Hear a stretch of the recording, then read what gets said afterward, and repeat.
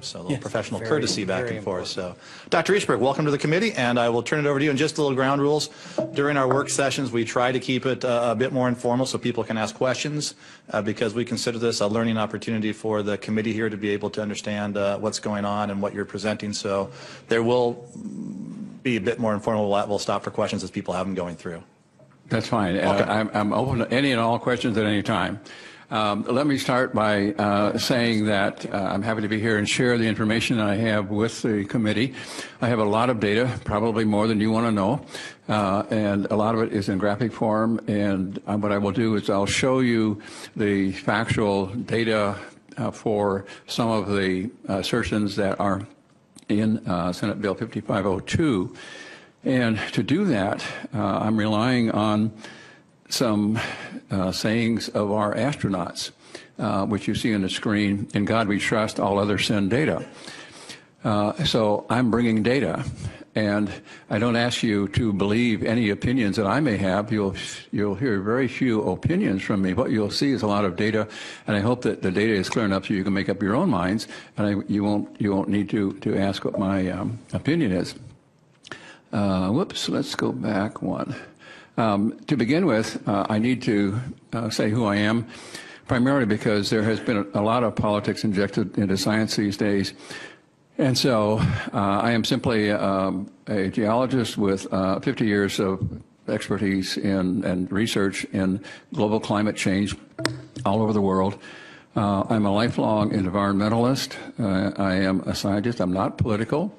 I don't have any particular bias towards either party, so I have no political agenda. I'm not associated with or funded by any business group.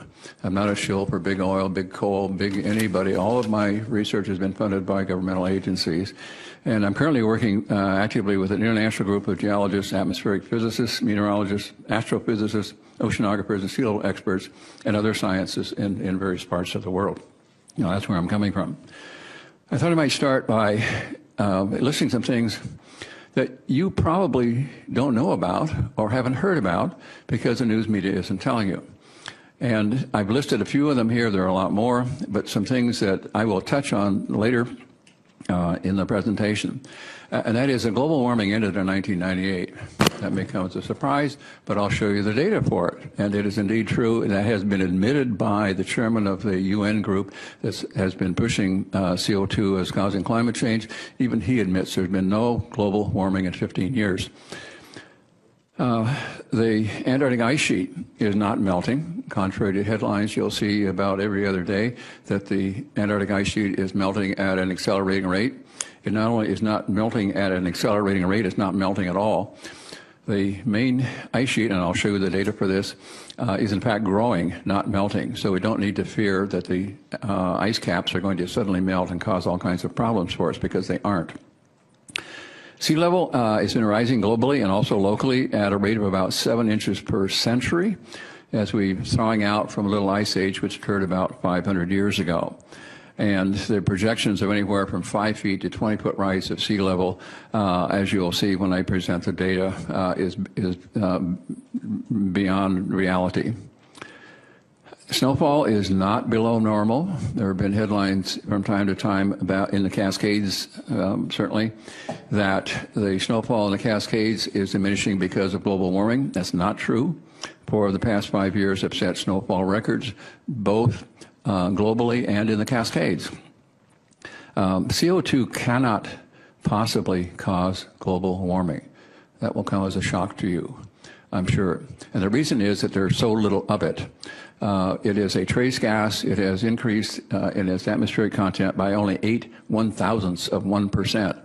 If you double nothing, you still get nothing, and I'll comment more about this later. Severe storms are not more frequent than normal. When we get a big snowstorm in the east, they say, oh, it's because of global warming. When we hear about a hurricane on the East Coast, they say it's because of global warming. It isn't. And I will show you data that shows that actually the extreme events, severe storms, are actually declining. They're not becoming more frequent. And finally, you may be surprised to know that the oceans are not acid. Oops. Mr. Chair? 1 second. You want to go back? I think Senator Ranker has a question. Oh, I'll have several later. Most of them I'll wait until the end. Just on that last point, the oceans are not acid. Are you saying that ocean acidification does not exist, or are you saying the oceans entirely are not acid? I think all of us would agree with that. Nothing is an acid. So the oceans are not pH, which is a measure of acidity, is measured on a scale, and 7 is neutral. The oceans have a pH of 8.2, which is alkaline, not acid. And I'll show you why they are not going to become less alkaline, much less more acid, with increasing temperature change, if that in fact were to happen. Thank you, Mr. Chair. So just to clarify my question, I'll be a little clearer here then. Do you believe that ocean acidification exists in the world's oceans today and here in the Northwest? No. I'll show you the data. I'll talk about this in detail. If you'd like to wait till I get to those slides, it'll be clearer, I think. Badly. Thank you. It's very clear, and I'll show you the data. So what I did was I looked at specific issues that form the basis for Senate Bill 5802, and I listed 6 of them. And so what I did was I pulled out data that relate to all 6 of these premises that are inherent and form the basis for Senate Bill 5802. Regardless of the language of the bill, this is what the bill was based on as of this weekend. And you can read them, but emissions of greenhouse gases is the principal cause of climate change. A lot of data, I'll show you that. Sea level is rising at an increasing rate because of global warming. That's not true. I'll show you the data. Frequency of severe storms is increasing because of global warming. That's not true. Reduced winter storm packs and decreased summer stream flow is not true. Increasing acidification of the state's marine waters. That may or may not be true in terms of the state's marine waters. Certainly it's not true of the oceans globally. And finally, the production of more electricity from renewable energy while phasing out coal-powered electricity generation. I'll just show you some data that shows what this would cost, and without commenting on whether coal plants are good or not. I'm not particularly in favor of coal-powered generation, but there are some numbers you might be interested in. So let's take these one by one. The first one is that greenhouse gases from human activities. Dr. Easterbrook, Senator Ranker has another question. Can you go back to the last slide? I didn't understand what your point number 6 was trying to get at. I heard you mention coal, that you're not necessarily in favor of coal-fired generation. What's your point there? What are you going to tell us about? My point is to show you the relationship between coal-powered generation and other forms of electricity generation, how much of it is from each of these categories, and what the cost of each is, and what changing from one to another might involve. I have no opinion on that. I'm just going to show you some numbers. And how that relates, sorry, Mr. Chair, and how that relates to climate. Or you're just going to show us the costs on the generation? Well, it relates to climate because the rationale for moving from one form of energy generation to another is climate. Is how much CO2 you put in the atmosphere. If that's not a realistic assertion, then it doesn't matter. But if it is, then there is a concern that it's related to climate. Thank you, Mr. Chair. So let's look at greenhouse gases. But before I do that, let me say something about global warming. There's nothing new about global warming. It goes on all the time. It has been going on for thousands of years at much higher rates, much more intense for longer periods of time than we've experienced in the last period of global warming since CO2 began to be elevated. This graph shows temperature on the left-hand side and the date, year on the bottom. And what you will see is that there was a period of cooling from 1880 to 1915. Temperatures were going down. This is a global record. And then from 1915 to 1945, the climate warmed. And then it cooled to 1945, shown by this curve here. Global warming occurred without any increased CO2 in the atmosphere. This was before the big surge of CO2 emissions after World War II in 1945. So if you want to put a mental line in 1945, that's the breaking point between increasing CO2 and insignificant changes in CO2 prior to that. So this warming took place prior to increased emissions that occurred after 1945 and cannot possibly be ascribed to CO2 as a cause. Cannot be. And then in 1945, global emissions began to escalate very rapidly. And for 30 years, as the escalation continued, and we put more and more CO2 in the atmosphere every year, we had 30 years of global cooling. So the question then is, if we've had escalating CO2, which is supposed to cause global warming, why did we have global cooling during the initial period when CO2 was escalating so rapidly? It doesn't make sense. And then finally, there was a period from 1978 to 1998 when global temperatures rose again, and CO2 was still rising. CO2 has been rising throughout this whole interval.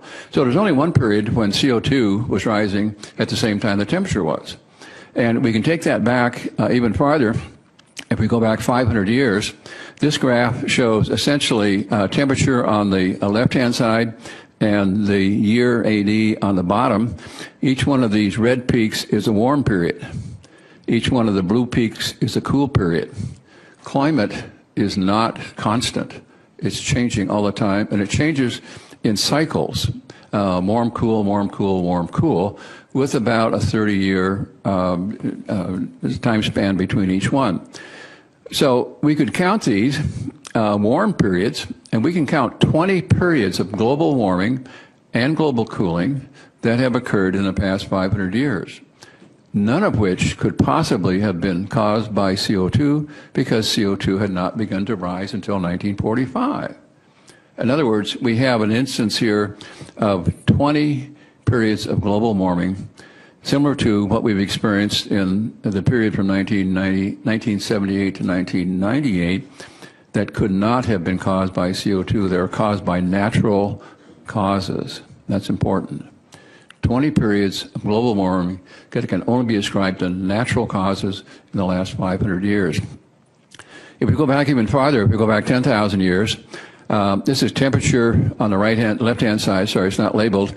And these are years before present on the bottom. The red curve you see here these are temperatures that are higher than the present temperatures. And so this is 10,000 years ago at the left-hand side. This is present on the right-hand side. Look how much of the last 10,000 years the temperatures have been higher than they are now.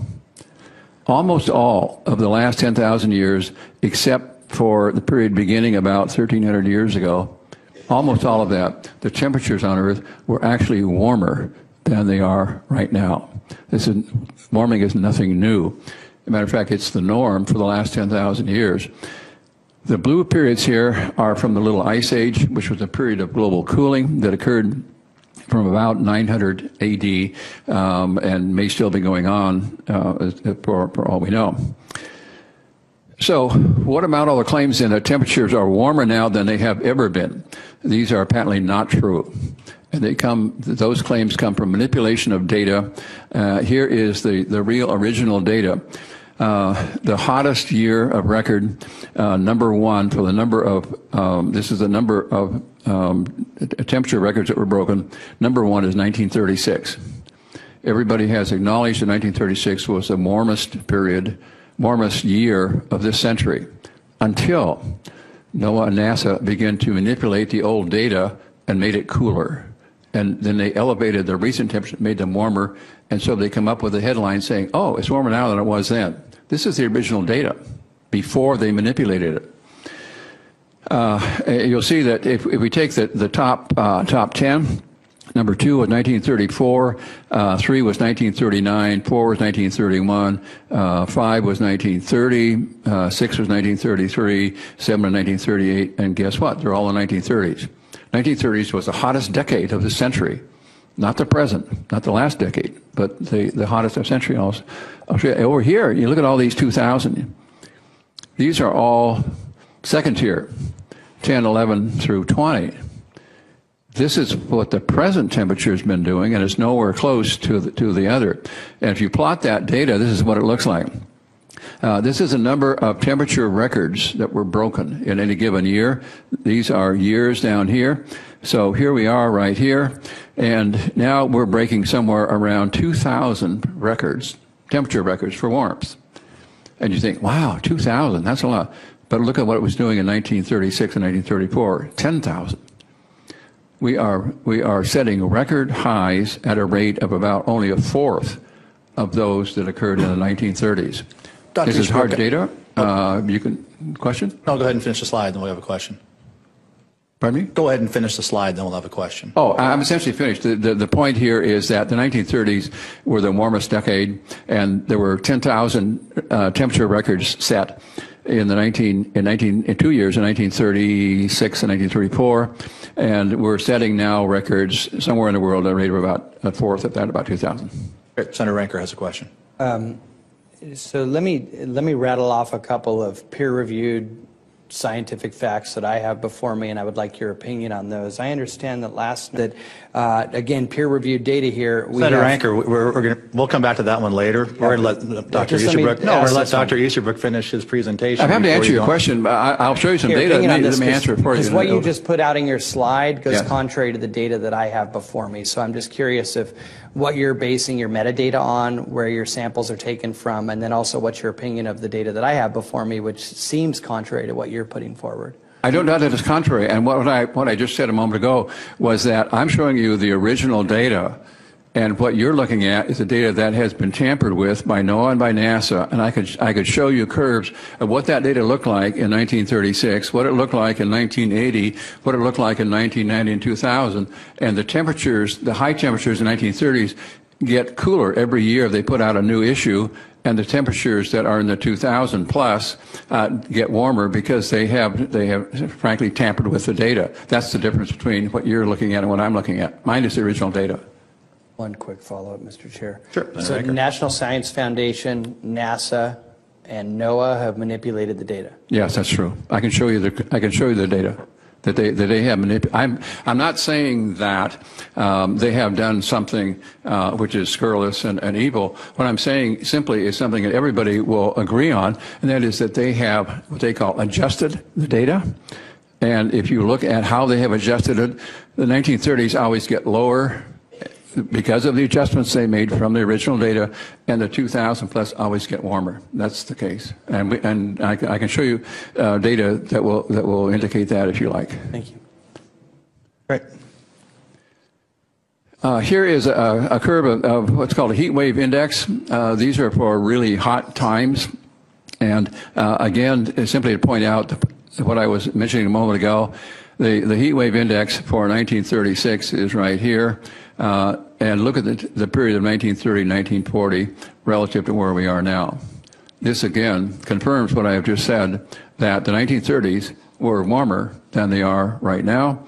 We had more heat records broken. We had higher temperatures. It was a hotter decade. And there's hard data for all of that. We hear about droughts. We had a drought last year in the summer in the Midwest, which was not a good thing, devastating. These things happen. This is what's called a drought index, and the down trending curves here, which are colored yellow, are times of drought when the rainfall is below normal, and green is wet. And so if you just look at from about roughly 1980 something up to about 2000, you'll see that actually there are more wet times than there are dry times. This is not an ongoing drought. And if you look also at the duration of the drought, you'll find they generally last 2 to 3 years, something like that. And then they move on. So the drought last summer, was bad. There's no doubt about it. It cost a lot of farmers a lot of money, but it wasn't in any way unusual. Again, more data that looks at the relationship between temperatures. This is the count of hot temperature records set, similar to the data I just showed you. 1930s were by far greater than recently in the past couple of decades. And look at the relationship to CO2. There was no correlation whatsoever to CO2.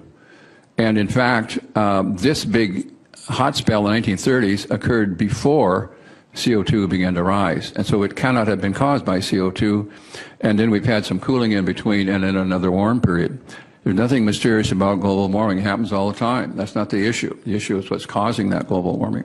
And the same thing is true if you take almost any place. Here are 100-degree days compared to CO2 for New York City. Again, there's no relationship between CO2 and the number of hot days in New York. So the conclusions are that 80% of all maximum temperature records were set prior to 1960, before accelerated human CO2 emissions began in 1945. Thus, the present conditions, the present warming, or the recent warming, has nothing to do with CO2. Present drought conditions in the Midwest are part of a normal weather pattern. This is weather, not climate. Climate is generally taken to be a period of about 15 years or so. Weather is day to day, year to year, whatever. So if you're looking at an annual number, that's weather. It's not climate. And so what we're looking at when you see a severe storm or a period or an unusually cold or warm winter or summer, what you're looking at really is weather and is not related to global climate. Weather extremes happen all the time, regardless of what the climate is doing. And the present drought conditions are not as severe as those in the 1930s, the warmest decade of the century before CO2 level. So what happened to global warming? I mentioned earlier that global warming stopped in 1998. And my guess is you probably have never heard that, because the press will not print anything which is adversely related in any way to CO2 as a cause of a climate change. Ground measurements. These are mostly ground measurements. The top two here are satellite measurements compared to ground measurements, which are these lower three colors right here. And you can see the shape of the curve is essentially the same. So the ground data and the satellite data essentially agree that we have indeed had global cooling for the last decade or two. Here's the trend. Trend means the rate at which it's getting warmer or cooler. So beginning about 1998, which is right here, this is the trend. Down is colder, up is warmer. Look at the downward trend between 1998, and this only goes to 2004, but it's continuing on down. These are winter temperatures for the U.S., and again, look at the same trend. Starting about 2001, the average winter temperature is going down at about -4 degrees during this period. That's the trend. It's getting colder at a rate of about 4 degrees. Another plot of that same sort of thing, again showing the green line here, cool is down, warm is up. So again, showing a cooling trend since about 2001. And all the while this is going on, we hear in the headlines that global warming is accelerating and it's getting hotter and hotter, and in fact it's getting cooler and cooler. Here are winter temperatures for the past decade, from 2001 to 2010-11. In the north central states, it's 8 degrees cooler per decade. The same in the north central area, and they range all the way from about 2 in the Pacific Northwest, -2 to -3 in the southeast. All of them, however, are colder. It's not getting warmer in the winter, it's getting colder in the winter. This is NOAA data. I'm sorry, this is NCDC, that's NASA data. Beg your pardon. Hey, Dr. Eastberg, Senator Ranker has a question. Thank you, Mr. Chair. 2 questions, if I may. The first one is, have you taken into account volcanism, solar radiance, and other factors such as that in your data? Have you removed those from the picture? Or included sorry, those? I didn't understand. Like volcanic events, solar radiance, and other issues like that, have you taken those into consideration when accumulating your data? Yes, but this data doesn't, this speaks only to the temperature change. It doesn't speak to the cause. And we can talk about the cause later, but the answer to your question is yes, I've considered those in great detail. I work with some solar physicists, some atmospheric physicists, some astronomers, and we all agree on what's happening with the solar. In terms of volcanic activity, I'm a geologist, and I can judge that for myself. And I can tell you that volcanic events are very short. They're like little punctuation marks here and there. They don't persist. They're not a factor. They give you a 1 year, 2 year spike, and then they're gone.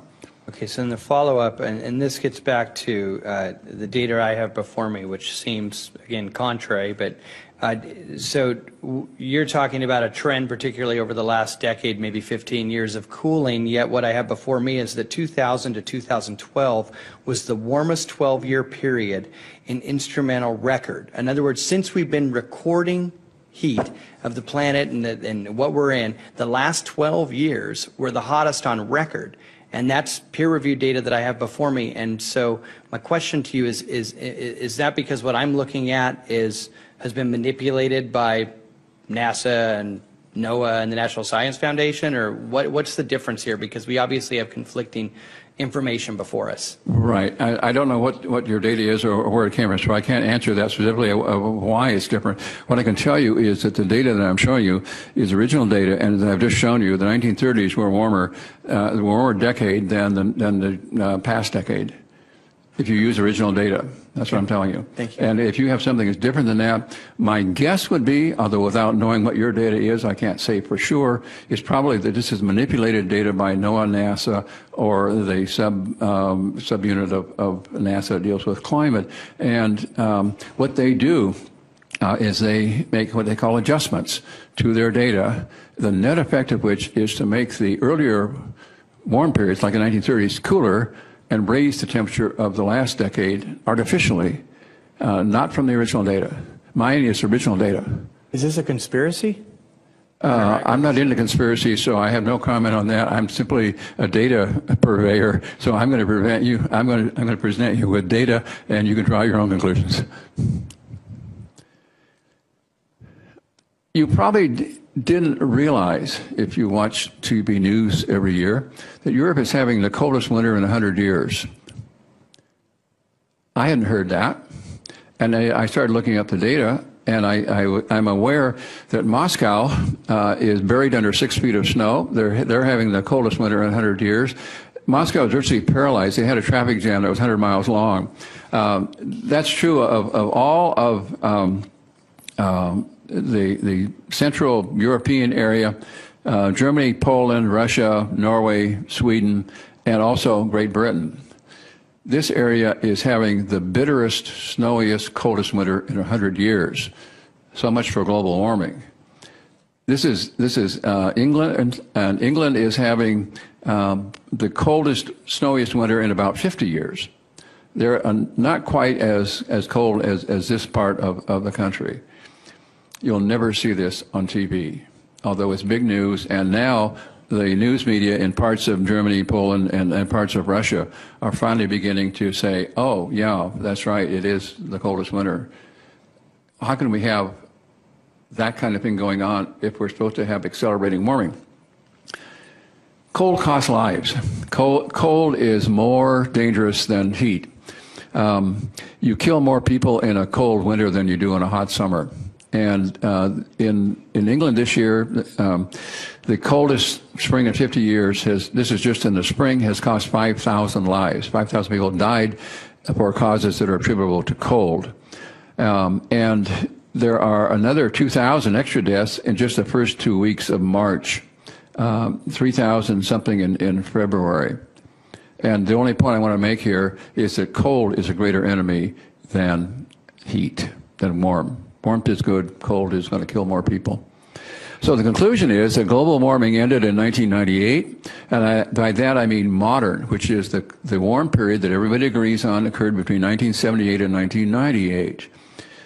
There's been no global warming in 15 years. Temperatures have not exceeded those in 1998. And the global warming that took place between 1978 and 1998 has been replaced by global cooling for the past decade, despite the fact that CO2 continues to rise. U.S. winters are cooling at a rate of -2 to -8 degrees during the past decade, again, inconsistent with global warming. That's because global warming ended in 1998, not to say there isn't global warming. Temperatures today are not at all-time highs. Most temperature records, as we were just pointing out, were set back in the 1930s, and most of the last 10,000 years has been warmer than it is right now. The Antarctic ice sheet is growing, it's not melting, and I'll I'll come back to this in a minute and show you the data for that. We hear every day, or I hear every day, accounts that, oh, the polar ice caps are melting at an accelerating rate, and so we're all going to drown from rising sea level. And I'll show you the data for that. And as I said, most all the 10,000 years has been warmer than present. So let's address the question, are the polar ice caps melting? And here are a couple of quotes I'll just let you read for yourself. This is a magazine cover, polar ice caps are melting faster than ever. Well, guess what? There's no polar ice cap at the North Pole. There's an ocean. There is no ice cap at the North Pole. So we don't have to worry about it. The ice there is only about 3 meters thick, which is inconsequential in terms of the total ice of the continent. This is what it looks like. It's floating sea ice. There are no glaciers at the North Pole. The Arctic sea ice fluctuates, the aerial extent. There have been times when it was warmer and you could sail ships across the Arctic Ocean. The Chinese did it in 1420s. And we hear a lot about the polar bears who are in trouble because the sea ice is melting. But what I can tell you is that the polar bear population has gone from 5,000 to 25,000 during that same period when the sea ice was supposed to be melting. And they survived 10,000 years of climate warmer than today, so they're going to be just fine. Let's look at the Antarctic ice sheet. And this is what you'll see in the headlines. It's melting at an accelerating rate. This is untrue. It's actually growing, not melting. Antarctica consists of a continent with a huge ice sheet. This is the Antarctic ice sheet. It's about 15,000 feet thick at its thickest point. Temperatures there are exceedingly cold. I'll show you those in a moment. There's a little arm right here called the West Antarctic Peninsula that has warm water around it, which has been melting some of the floating ice there in recent years and causing some glacial melt. But this is a minuscule part of the total volume of ice that occurs on the continent of Antarctica. And the reason is that the average daily temperature in Antarctica is 58 degrees below zero Fahrenheit. The last winter temperature at South Pole reached minus 106 degrees. To get any ice to melt, you would have to raise the average daily temperature from minus 58 to 32 degrees, which is the melting point of ice, plus another 10 degrees or so to get any appreciable melting to occur. You would have to warm Antarctica 100 degrees to melt the Antarctic ice cap. How likely do you think that is? I'll let you judge for yourself. It's not going to happen.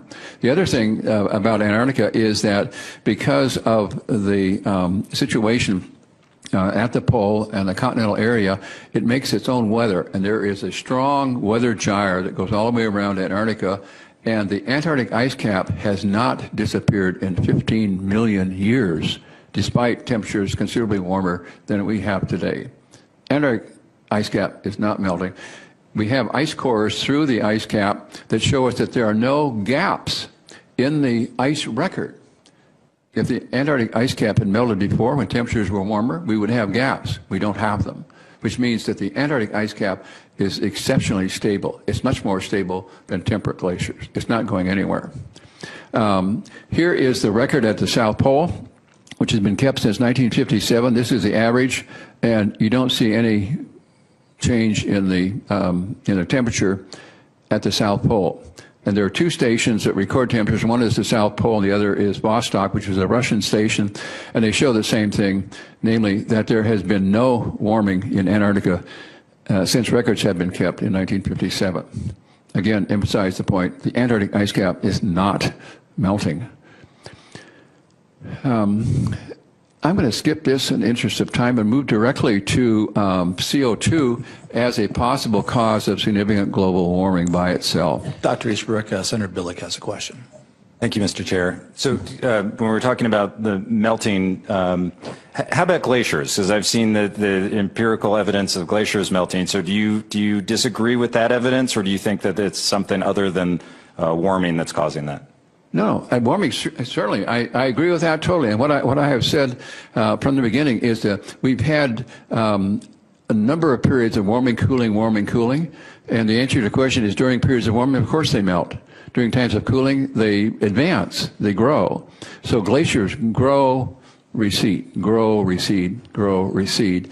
And we can look at the record in Greenland, for example, and we'll see that the record there, the temperature record there, is exactly the same as the global temperature record. And so the ice in Antarctica, the ice in Greenland was surely melting at a different rate from 1978 to 1998 than it was during the cool period between 1945 and 1977. So what I'm saying is, yes, global warming causes glaciers to melt. That doesn't prove what's causing it. I mean, hell, I had hair before global warming. I don't make a cause and effect connection there, and you can't make a cause and effect connection just because CO2 happened at the same time to go up at the same time that the climate warmed. Because in all these earlier periods, there was no CO2 factor, and it still got warmer. Thank you. But you said the last 12 years we haven't been warming. So are you saying that that means that glaciers have not melted in the last 12 years? No, not at all. What I'm saying is that we have a very good record of the glaciers' advance and retreat during the past century. And from 1880 to 1915, glaciers advanced to almost their maximum position, certainly in the last several hundred years. They advanced. From 1915 to 1945, they retreated like crazy at a rate probably greater than the last decade. And then in 1945, the climate got cooler, and they advanced again. And they advanced to their positions that were actually down valley in many cases from their earlier ones. And then it got warm again from 1978 to 1998, and they began to retreat again. And then since 1998, many of the glaciers have stopped retreating, and some are starting to advance. This is true in Alaska, it's true in Scandinavia, true in some parts of South America. But not every glacier behaves the same way, so not every glacier has stopped melting. Thank you. It is the nature of glaciers to melt when the climate warms. Oops, let's go back here. Here's a critical question. Is CO2 capable of causing global warming? That's what underlies all of these discussions. And that's the main contention of the whole climate change debate. What you may not be aware of is that there's almost no CO2 in the atmosphere. It's very small. It's 39 1,000ths of 1%. If we take a bucket of air out of this room and measure it, we will get 39 1,000ths of 1% CO2. It's almost nothing. If you double nothing, you've still got nothing. Since 1950s, since this big escalation of emission of CO2, the composition of the atmosphere, the CO2 composition, has increased by 0% is water vapor. So the point of this is that CO2 by itself is incapable of significant global warming. That's the bottom line. I'll say it again. CO2 by itself is incapable of causing significant global warming. And so how do we get these projections in? And we get it because the climate modelers who depend on computer models rather than real data for their conclusions have decided that if CO2 goes up, water vapor will also increase. And as water vapor increases, we kick in this 95% of the greenhouse effect. So virtually all of the temperature increase during the warm period we had in 77 to 98, virtually all of that they would account for by water vapor in their models, not CO2, water vapor. So the question is water vapor increasing? Well, here's water vapor. Here's water vapor going back to 1947.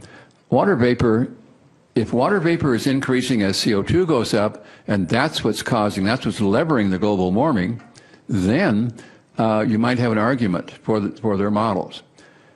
But water vapor has actually decreased since 1947. Look at the downward trend. Down is less water vapor in the atmosphere. And these are various levels of the atmosphere. So in order for their models to be correct, they must show that there has been an increase in water vapor in the atmosphere, and it's just the opposite. There is less water vapor in the atmosphere now as CO2 has gone up, not more, and so their models are totally invalid. Their models will not work without an increase in water vapor. There's another effect of CO2, which is called a saturation effect. If you take a dry sponge and dip it in a bucket of water, it'll soak up water. If you take a wet sponge and put it in a bucket of water, it doesn't soak up very much more water, does it? Because it's already saturated. And CO2 operates the same way. There's a saturation level wherein the CO2, which is in the atmosphere right now, is mostly saturated with respect to capturing of the frequencies of heat. And so on this curve right here, this is the degree in possible temperature change with increasing in atmospheric carbon dioxide. This 1950 level is right here, 2008 level is right here. The maximum amount of temperature change you could get from the increase in CO2 from 1950, when the whole thing started to escalate for emissions, and now is less than 1/10 of a degree. This is basic physics. What about just making a correlation between CO2 and temperature? On this curve, this is atmospheric temperature, atmospheric CO2 on this side, and surface temperature on this side. So here's the CO2 curve, which has been increasing, been going up steadily, no doubt about it. From 1915 to 1945, we had global warming with no increase appreciably in CO2. So CO2 didn't cause that warming. In this century, hotter than it is now. And then when CO2 was escalating in 1945 on, we actually had global cooling. The curve is actually going the opposite direction as the CO2 curve. If CO2 causes global warming, why do we have 30 years of global cooling when it began to escalate? Doesn't make any sense. It's only in this last period from 1978 to 1998 when the two have coincided by coincidence. We can also show that carbon dioxide in the atmosphere always follows an increase in temperature, not the other way around. The idea would be that if CO2 is causing global warming, CO2 would go up and then the temperature would go up, okay? But here's what actually happens. And these are measurements that have been made by a group of researchers in Norway. The blue curve down here is temperature. Temperature's been going up and down as it does every few years, largely because of ocean changes. And this is the CO2 content of the atmosphere. In every case, minuscule, the total change is so small that there is absolutely no way it can cause global warming by itself. It's totally dependent on water vapor, and there's no correlation between global temperatures and CO2. When CO2 goes up, temperature does whatever it wants to do.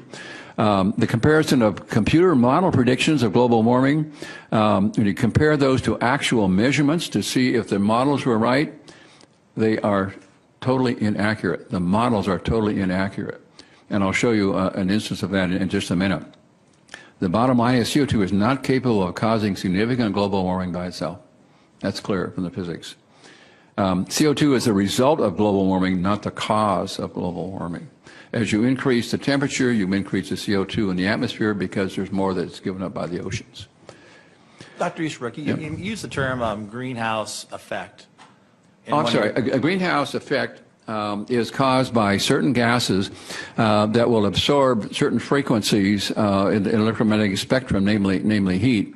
And so the idea would be that as heat is coming from the surface of the Earth upward, being radiated back into space, that certain gases will tend to capture it, if you like, and make the air warmer.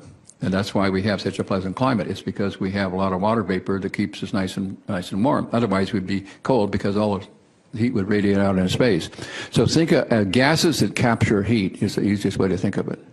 And I guess I raised the point because the greenhouse effect is not a negative thing. It's not what? It's not a negative thing, the greenhouse effect. The greenhouse allows effect us to live here. Yeah. the greenhouse effect, the tendency of the greenhouse effect is for very small molecules, mostly water vapor, to make the atmosphere warmer by capturing of heat. Okay? How about sea level? Let's take a quick look at sea level. This is one of my favorite pictures. This is New York City with the predicted sea level rise by 2100 by certain people in the UN and other people who shall remain nameless. but who are big advocates of CO2. Actually, I kind of like it. I'm not a big fan of New York, and so it would be kind of fun to see New York as an island. But there are serious ramifications if this were true. Here's Florida, for example, and this is the present coast of Florida. Here's what the coast of Florida would look like if sea level were to rise to the predicted level by the UN agencies. And here's what the old coastline, this is what the coastline looks like now. This is what it would look like if sea level rose somewhere between 5 and 20 feet. The poster child of rising sea level is the Maldive Islands, and you're going to see a big program on TV about how the poor people in the Maldives are going to be drowning, and they're going to have to move the entire nation. A world-renowned sea level expert decided to go see for himself what was really there, and what he found was this, that in this picture, for example, this is the 1979 shoreline right here. This is where the sea level was in 1979. Here's where it is now. Here's another place. This is where the sea level was in 1979. Here's where it is now. The irony is that the Maldives are emerging from the oceans, not sinking. They're not being drowned. They're coming up out of the ocean. Here's proof positive. This is documented with the dates of when the shoreline was here, with photographs and measurements, and sea level is actually lower since 1979. It's not sinking. So how much is sea level changing? We've been thawing out from the Little Ice Age, which was about 500 years ago, and temperatures have been rising during that period at a rate of about 0.8 degrees a century, no doubt about it. And as that's happened, sea level has been rising, partly as a result of expansion of the volume of the oceans with the warmer temperatures. And the rate of rise, this is the rate of sea level rise. This is the year. They've been rising at a rate in the early days about 1.5 millimeters a year. That's about the thickness of your fingernail per year. You wouldn't be aware of it.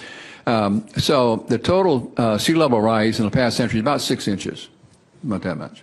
In our lifetimes, it wouldn't rise enough, we'd even be aware of it. Here is the official sea level record from the University of Colorado, going back to about 1993, and sea level was been rising at about the same rate, 1 to 3 millimeters a year. It actually went down for a while, from about 206 to 208, and then now it's going up and down a bit, something like that.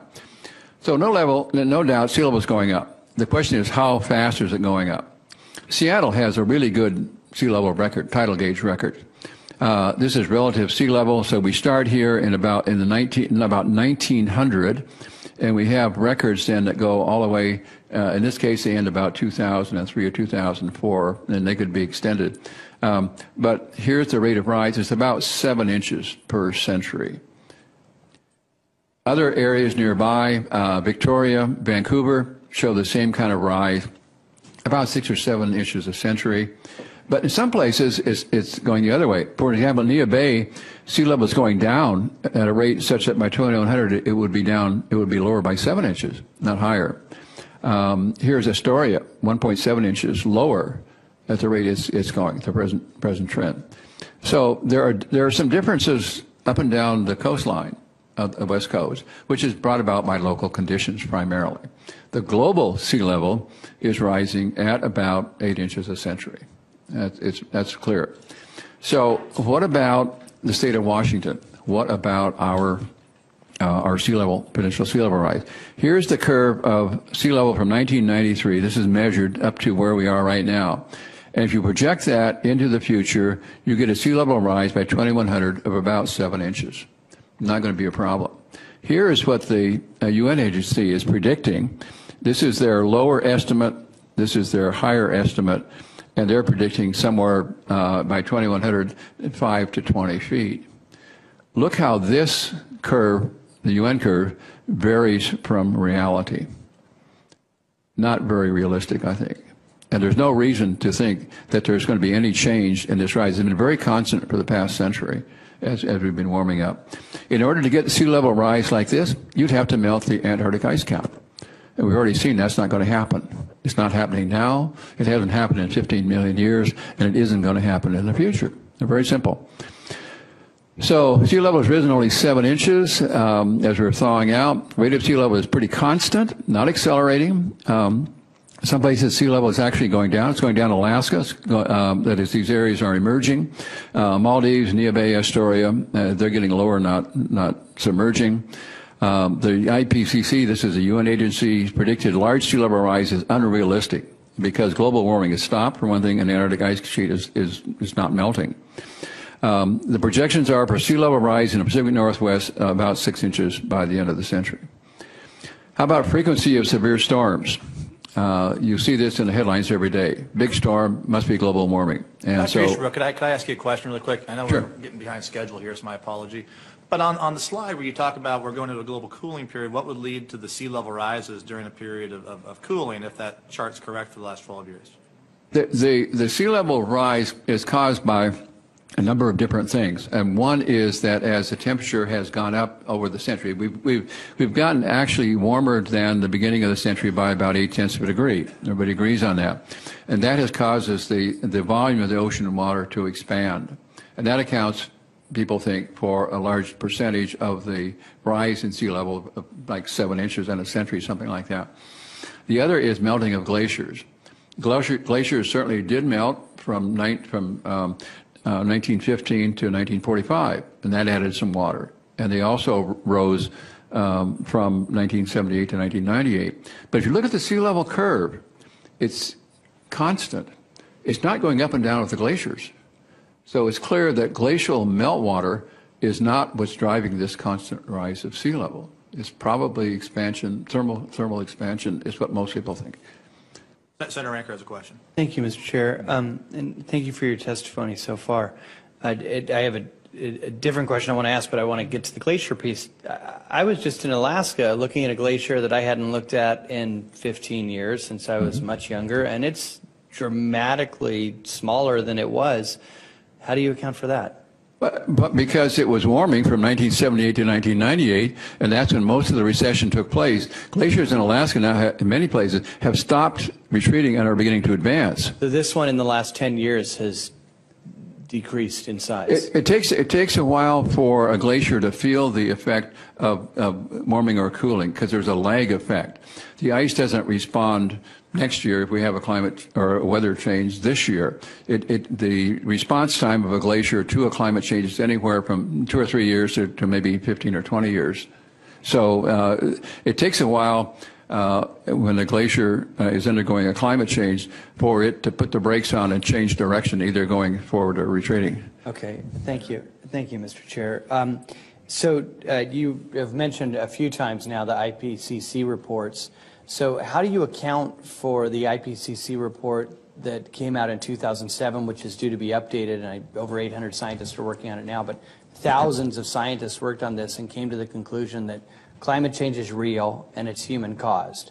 How do you account for all of those folks saying that, and it's obviously very different than what you're presenting to us today? Could I answer that in just a moment with a slide? Of course. I can show you Yeah. I can show you the data, and you will be surprised at the answer, I think. Okay. Thank you.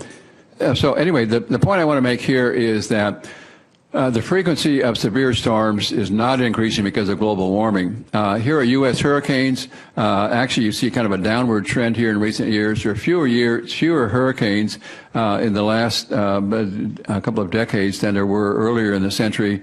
Here is global hurricane frequency. There's also a slight downward trend. The number of hurricanes is not increasing. Here are strong to violent tornadoes. Again, here's where we are now. We had a bad year in 2011, but not as bad as back in here. And generally, they are down rather. They're higher here than they are here.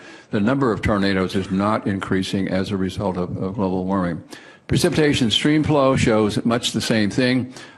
Here is precipitation in the U.S. If you look at the green area, that's increased precipitation. Brown is less. And from about 1970-something on, look at the prominence of green over brown. More precipitation in that time, not less. The same thing is true worldwide. And the worldwide precipitation pretty much follows a climatic trend with the warming and cooling trends. So here we have a period when there was more precipitation, here less, here more. It's a cyclic kind of thing. Overall, precipitation and stream flow, I should say, which is this graph right here. This is the average stream flow index from about the last decade, roughly. and there's no significant trend. It's not trending down is the only point here. So the conclusions here, a number of U.S. hurricanes has decreased since 1851. The global hurricane frequency has declined since 1978. The number of tornadoes has decreased since 1970. Global precipitation has increased since 1950. Stream flow in the U.S. hasn't changed appreciably in 15 years, and there is no basis for predicting increasing extreme weather because of global warming. A, it's not warming. B, it's not happening. Specific issues, again, reduced snowpacks are a concern for the Cascades. And there have been predictions since 1990 by the IPCC that we will have seen the end of snow. There were predictions that the next generation won't know what snow is because of global warming. And the East Anglia group of climatologists issued a forecast that the snowfall in England this winter, people were predicting that the ski areas are going to have to go into another business because they weren't going to have any snow. The truth is, snowfall is increasing, not declining. Heaviest snowfall, these are headlines, in a century hits Moscow. Anchorage set an all-time record. China is cold, and snow just wreaked havoc with their transportation, worst in 6 decades. Here is the snowpack, snow cover in the U.S.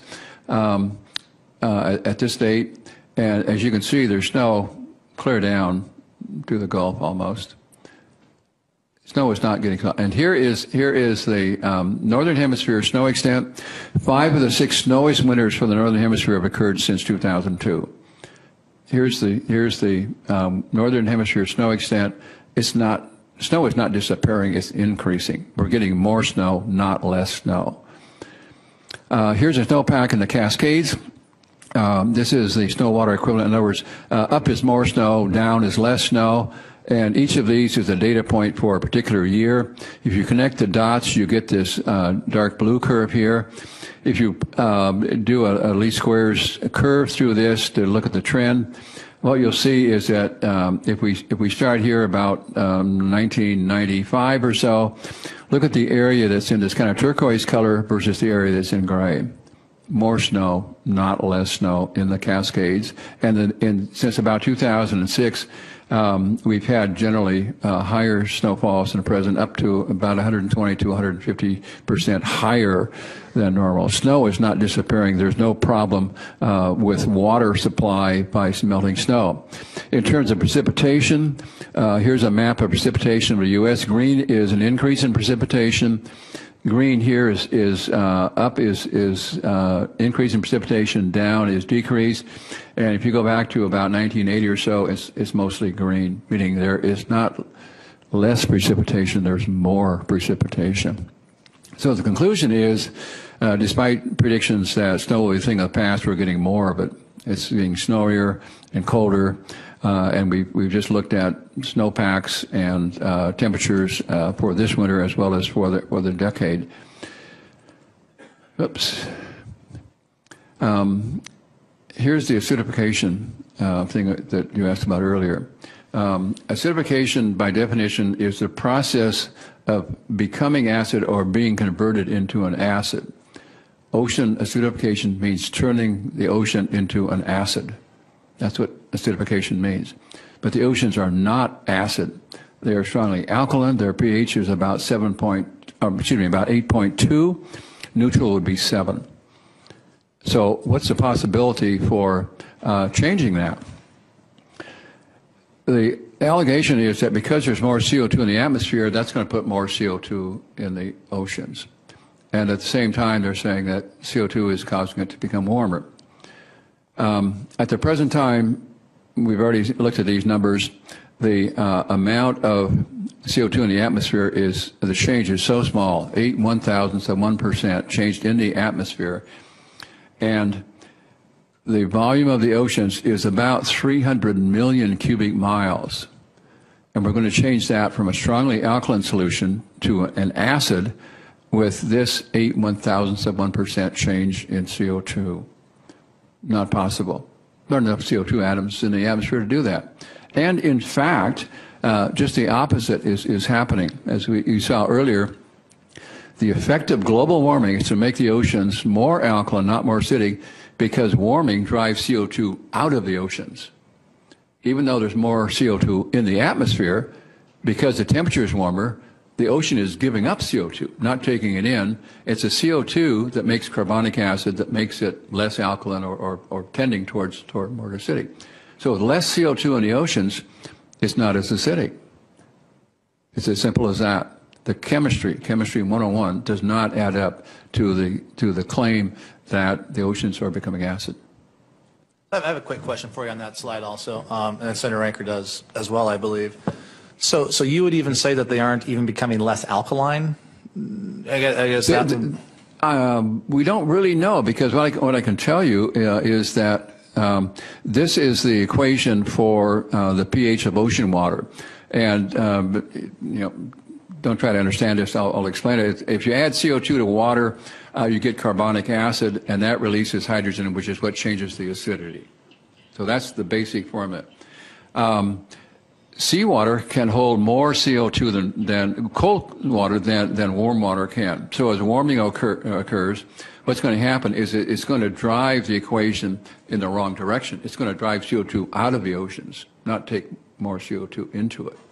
And the amount of CO2 that's added to the atmosphere in terms of volume is so minute, there aren't enough carbon dioxide atoms to convert 300 million cubic miles of seawater into an acid. It's as simple as that. One other follow-up. Our local shellfish growers have been talking to us quite extensively about the inability to raise some of their shellfish in the Puget Sound waters. And as they measure, I guess they're seeing a move towards becoming less alkaline, a move towards a more acidic. So what if it's not the ocean and CO2 causing, what could be the causes for that they're seeing? That could well be true, because what we know is that the ocean is not going to become acidic. We know that for sure. It may become slightly less alkaline, but there's no reason for that to occur.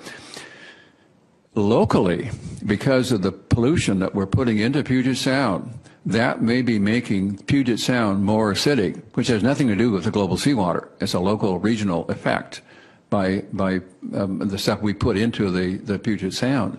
So they may well be correct that the water where the oysters are living might be more acidic. But I can tell you it's not because of global warming or CO2. It's because of some local or regional pollution of the area. And just really, I guess, acidification, I guess, is kind of a term of art. I'm not sure if it's how it's utilized, but even in that situation, we're not becoming acid, we're becoming less alkaline. Less alkaline. You're never going to get to acid, never. You're trending this direction, but you're not going to cross over that point to where you're okay. That's right. Thank you. I think that helps explain that term to a lot of people also about ocean acidification, what it means in terms of locally here also. Senator Ranker. You actually asked, Mr. Chair, thank you. My former question, you've raised another one, however, which is, so would you say, so let me ask clearly. So the oceans are not becoming more acidic. I didn't say that. I said that you're not going to make the oceans acid, and the total range of variability of pH in the ocean varies from about 8.2 to 7.9 in a transect area in the ocean, which is greater than most of the changes in any given site. At any scale, are the oceans becoming more acidic? No. Okay, and then, because acidic means it's an acid. To make it more acidic means it making more acid than it was, which by definition is a non sequitur. Okay, and then my second question that came out of the chair's question then is, so locally where we are seeing ocean acidification, whether that's the right term or not, according to your information, I'm not sure, but less alkaline would make me happier. Less alkaline. Okay, so less alkaline. So we're not just seeing that in Washington State. I'm working with colleagues in Maine, Maryland, California, Oregon, Alaska particularly. Alaska, who has significantly less population than us, and most of the watersheds are not running out of agricultural lands or other areas or pollutants. They're running out of relatively pristine areas. So is the impact there also from some sort of pollution? I think it probably not would be my guess. I don't know that because I don't know the numbers you're looking at. I'd have to look at the numbers to tell you if there's a difference between some regional effect like pollution of Puget Sound, or whether there is a water temperature. The principal governing factor is water temperature. And in places where you have upwelling, where there is cold water coming up to the surface, cold water can hold more CO2 than warm water, and so that might actually be causing it to become a bit less alkaline than before, and in that case, it's a regional thing, not pollution. Thank you. Okay. So we've talked about this. Oceans are alkaline, not acidic. The governing factor here is the temperature of the ocean water. Let me answer your question now about all these people who are the so-called consensus. You will see, I see every day, quoted, 97% of all scientists believe that man-made CO2 causes global warming. That's a fraudulent statement. And the statement that there is a dominant consensus among scientists that CO2 is causing global warming is not based on any known fact. And let me tell you where this number comes from, and let me tell you where that off-quoted statement comes from. There was a graduate student who, this was in Indiana or Illinois, sent out 10,257 questionnaires to climate scientists. He got 3,146 back responses. Of those, he selected either 77 or 79, I'm not quite sure the number is correct, it doesn't matter, that he handpicked out of these 3,000 responses. And he asked those people, do you think CO2 is causing climate change? And funny thing, all but 2 said yes, because they were hand-selected. And so the real number is that there were 77 or 75 scientists out of 3,100, not out of 77 or 79. So if you divide this number over that number, you get 2%. So the consensus that you're hearing is 2%, not 98%. If you were to then look at, well, what is the consensus? Whoops, let's go back to this. I have some information that you would find interesting. It's called the Petition Project.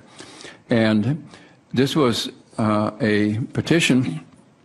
And let me read what the statement says. It says, there is no convincing scientific evidence that human release of carbon dioxide, methane, or other greenhouse gases is causing or will in the foreseeable future cause catastrophic heating of the Earth's atmosphere and disruption of the Earth's climate. How many scientists who have degrees in one of the sciences signed that? And the answer is 31,487. As opposed to the 77 in this survey that's so oft quoted.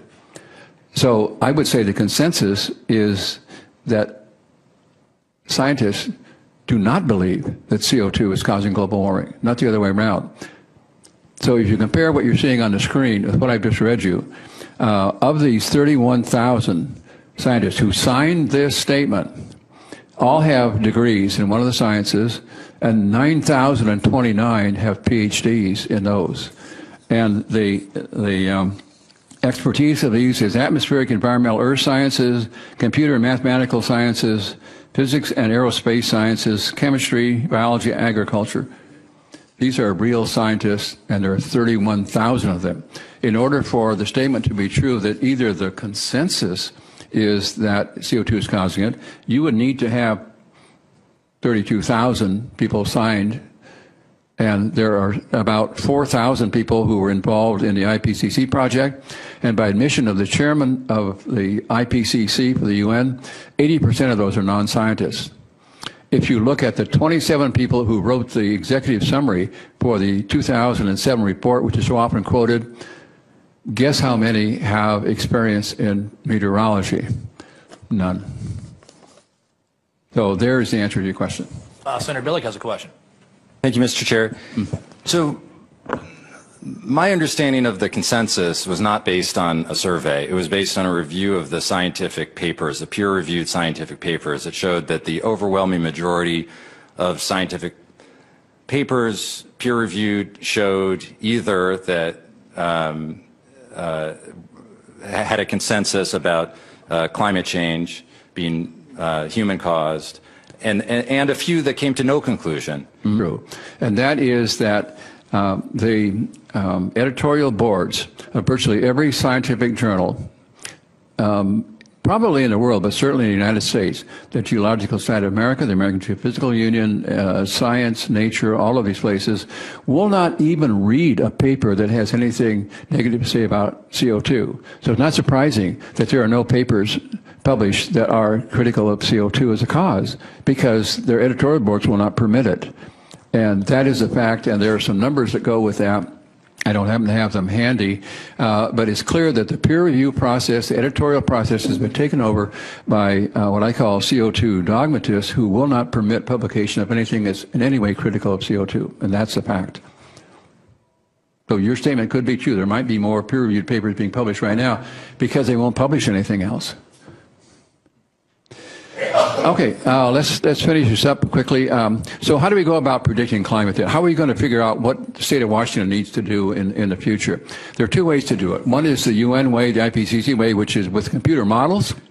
And computer models, like any other computer thing, is garbage in, garbage out. Whatever you program the computer will be, is what comes out the other end. They do not consider real life changes in the atmosphere, in the oceans. They do not consider real physical data. It's all theoretical. The other way is to use real physical evidence to establish cyclical patterns. This is on-the-ground research, the kind of information I've been showing you. So let's compare the two. Which one gives us the best answer? Which one should we rely on to go about predicting what's going to happen in the state of Washington? This black curve here is a curve that I took as is from the official IPCC website in the year 2000. This is what their projection was in the year 2000. It actually continues on down here a ways, but I don't have it on this curve. And they were predicting that the temperature between 2000 and 2010 was going to be increased by 1 full degree, a 1 degree warming, which is greater than the warming for the entire century. That's what they were predicting in a decade. Here is the actual record, which is the satellite record that we've already seen. And look at the gap between the two. The models failed miserably. They weren't even close. Therefore, what trust can you put in models if they cannot even predict 10 years down the line within 1 degree? They're useless. So what we can do then is look at real physical evidence to predict where we're heading. What kind of evidence can we use? We can use the natural, observable evidence, which looks something like this. The Pacific Ocean has 2 modes, a warm mode and a cold mode. This is what the temperature looked like between 1945 and 1977 in the Eastern Pacific. North America, we're about right here. Blue is cold. Orange and red are warm. The whole coast of the U.S., clear up in the Gulf of Alaska, at this time was cool, and we had global cooling down here. This is blue down here is cool, red is warm. In 1977, in 1 year, there was a flip, and the Pacific Ocean changed from, in this case, cold to warm. Red is warm, and look what happened. We had global warming. Surprise, surprise. The message here is that the temperature in the Eastern Pacific governs the climate of North America. It's that simple. And so what we see is a regular pattern of a warming ocean water, cooling ocean water, warming ocean water, which is exactly mimicked in the global climate temperature. Exactly. And in this case, it's like a toggle switch on-off.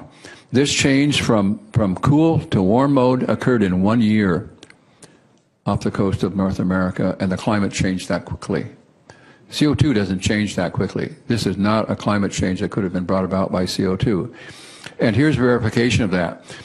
This is what the temperature looked like off the coast of North America in 1977. And also in 1998 is very similar. In 1999, look what happened. All this nice warm water off the coast here, the red and the yellow, has now changed to cold with blue colors here. In 1999, which is 1 year after the second highest temperature of the century, behind 1936, I went out on a limb and I predicted that because of the change in the pattern of the ocean water temperatures, that we're in for about 30 years of global cooling. And people thought I was crazy. After the hottest year in a long time, how could I predict we're headed for global cooling? Truth is, it happened. I was right. The last 15 years have been cooler. We've had 15 years of global cooling, as I predicted in 1990, based on the geologic record of the history of changes in the ocean water temperatures off the Pacific. Here's where we are today. Look at this. Still cold. It has been cold now for 15 years, the ocean water, and guess what? We've had 15 years with no global warming and global cooling, and that's why. So all we have to do is to read the past history of these ups and downs, and this is what you get. Here is the ocean water temperature. When it was warm off the coast of North America, we had global warming. When it was cool, we had global cooling. And this is a period of about 25 to 30 years generally. 77 to 98, ocean water warm, global warming. And then in 1999, we shifted to cool, and we got cooling out to here. So it doesn't take much of an extension to say, okay, this is going to be a repeat of this, and we're in for about 25, 30 years of global cooling. Senator Ranker has a question. Thank you, Mr. Chair. Okay, in your previous slide, I have two pieces to this. Your previous slide it had 97 up there. If I remember correctly, 96, 97 was one of the more powerful El Nino, La Nina events that we've seen in decades. 1998 was 1998. 98? Okay, yes, so that's 97, right. so that's it coming in then. So how does that get taken into account in your information? And then I've got to come back to the question I asked earlier, because all the data that I've read and I have before me shows that particularly in the last 12 years, we've seen an increasing temperature. We've seen more records broken. Is that again because... I just showed you evidence to the contrary of that. I know, but I'm telling you that I have peer-reviewed data in front of me that suggests otherwise. Is that because that peer-reviewed data has been manipulated? That would be my guess, yes. But I don't know what data you're talking about. If you'd like to send it, I'd be happy to respond. Science Foundation, the IPCC, the UN, the answer is yes. They're like University of Washington, Western Washington University, and others. Well, let's. I'd like to finish up the presentation, sure. And we can go into that stuff in a second. And I have one question also on the ocean upwelling issue here with regards to temperature. Because getting back again to our shellfish issue, which is an important one to myself and Senator Ranker and some other folks here in the shellfish growing regions.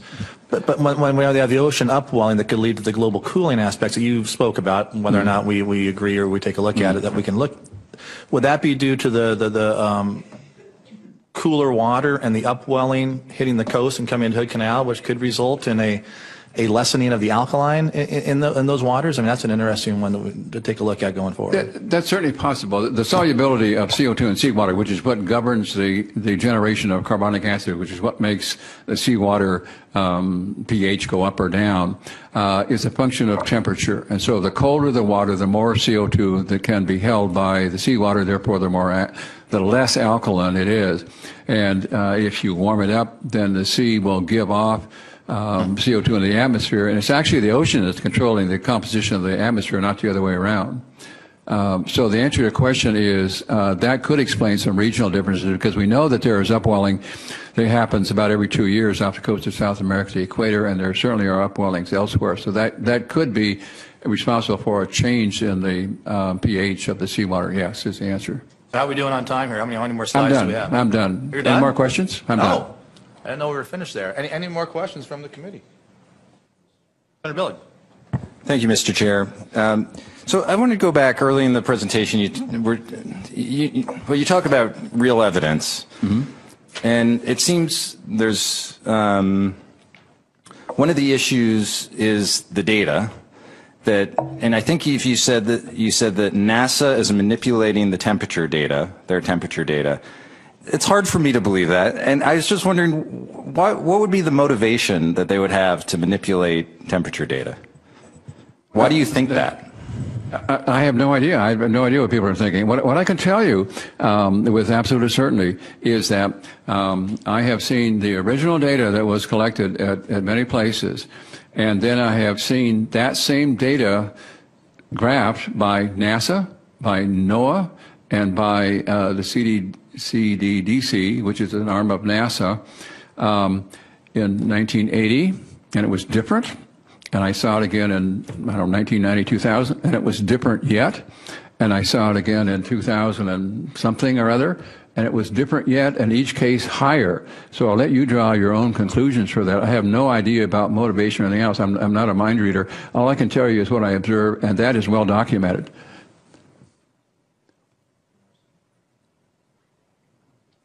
Senator Anker. Thank you. Along the same lines, and thank you, Senator Billig, for following up on that line of questioning. I think it's really important. You've mentioned a couple times in your presentation that none of this is being reported on because the media won't cover it. Could you enlighten us a little bit more on what's happening there?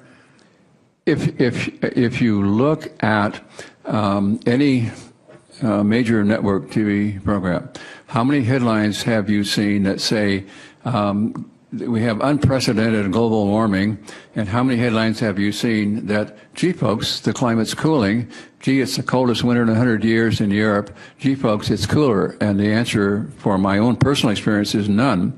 I can tell you personally that a few years ago, the New York Times did a feature presentation on some of my material, and I was called by every major national TV network, ABC, NBC, CBS, Malauer, the whole bunch. And then one by one. Fox is behind you. You better say Fox. Fox, CNN, everybody, yeah. And so guess what? NBC called back and said, oh, we decided not to do that. CBS called back and said, oh, well, we're not going to do that. MSNBC did do an interview, CNN did, and Fox did. There were three, and CBS later did. But ABC, NBC, all of those withdrew their interest in interviewing. So, from a personal experience, I have experienced that news blackout. And all you would have to do to recount the headlines of, "Gee, folks, we have accelerating global warming, we're all going to die," and how often do you see reports of it's the coldest winter in 100 years? You don't see that at all. You just count them, and it's a no-brainer. Dr. Riesberg, I had a question on one of your early slides. If we could go back, I think it was slide number 3 or 4, if we could get in there. And let's go to... one was CO2 graphed with the temperatures, and it showed the curve if you were to extend it with the CO2 from the 40s going onwards. Okay, I'm going to go back. You end show, and then you can go to slide sorter. Stop me when I get there. Okay. If you go all the way down to end show, you can pull up slide sorter if this is a PowerPoint. Yeah, there you go. On the left. Okay. So go up to the top, go up to the top. You back up, back up, back up, all the way to the top. Okay, we're at the top. All right, now come down to that, keep right there, that slide, second one from the top on your list right there. This one? Yeah. That one. So I don't understand about this one. If we're showing temperatures, this I think gets back to Senator Ranker's question a little bit about coldest time versus coolest, in terms of the last 12 years. Mm-hmm. When I look at the chart, though, what I see the temperatures listed for the coming into it ends in 2000. That would be the difference. It ends in 2000 going backwards, being warmer than it was in the 30s. So maybe I'm not reading the chart correctly. No, you're reading a chart correctly. This is data. If you look at the source of the data here, HADCRUT is the climate data that comes from East Anglia in England, which was the site of the ClimateGate scandal, incidentally, which is another issue altogether. And so their data tends to be roughly the same as the NASA manipulated data. And I didn't ask that question, right. Well, yeah. Could you go to the slide right above it? Maybe that's the one I was thinking about. This one. Yeah, and that. Oh, so I see now in that one you see the spikes back in the 30s, but even there, it's the same. I don't understand this data because that still looks to me like it's cooler in the 30s on that data than today. Okay, well, what I can tell you is that if you look at the source of the data, this is HADCRUT data, which is the East Anglia data, which is the same as the NOAA and the NASA data, and they have suppressed this I can show you the before and after the suppression. And essentially what they do is they make what they call an adjustment. And you can imagine a glass of pure water and a glass of sludge. And what they do is to say, well, we've got these weather stations that give us pure water, but we've got these other ones that are sludge because the stations give really inconsistent data. So what we're going to do is we're going to mix the two together. We're going to homogenize them. They call this homogenization of data. And then what you end up with is something that's, guess what? It's no longer pure. And so what they do then is they make the correction based on this mixture rather than just using the pure data. I'm looking at the pure data. They're looking at the sludge infected data. Gotcha. Okay? Do you have any other questions? Seeing none, I'd just like to thank you for the chance to come in today and testify in front of the committee, Dr. Riesberg. I thought it was a very interesting presentation.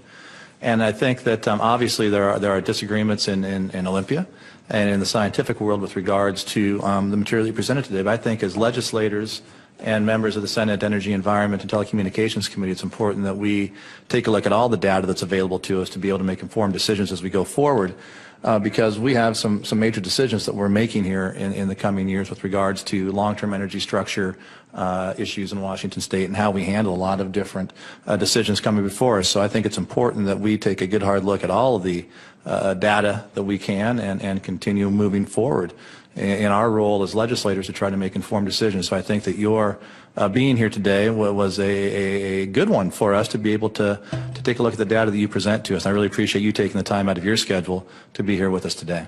Well, thank you for inviting me, and I would urge you to don't believe what I say. Look at the data, and you can arrive at your own conclusions, because data speaks way louder than opinions. Well, we should go back to slide number 1 for your presentation, yes, I guess. Yes.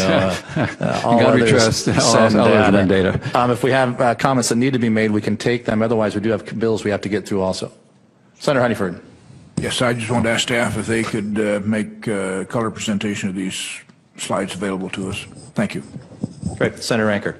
Thank you. Just a closing request, and I thank you for taking time out of your schedule for being here today. I would like you to provide the committee copies of any of your models or modeling that are peer-reviewed and where those were published, just so we can get a copy of that as well. I'd really appreciate it. Yes, I can tell you that everything I showed today has been peer-reviewed, everything. Okay. And I can give you references if you'd like. Okay, excellent. Thank you. Great. Thanks again for being here. And that concludes the presentation. We will now go into back into committee hearings on topics that might not be as interesting as this.